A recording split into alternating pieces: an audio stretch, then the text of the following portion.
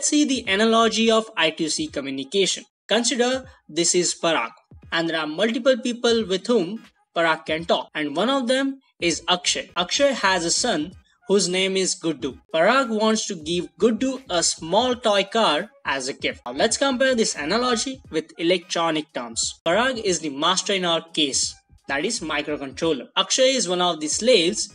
Let's consider him as a RTC chip, and Akshay's son Guddu is RTC's register. If Parag wants to talk with Guddu, he will have to go through Akshay. Giving a card to Guddu is configuring data in the RTC chip's register. Now, Parag will initiate the communication with start bit. Then master will send a 7-bit address over the I2C bus. This address bit sequence is 7-bit of ones and zeros. After that, the master will send a read or write bit on the bus.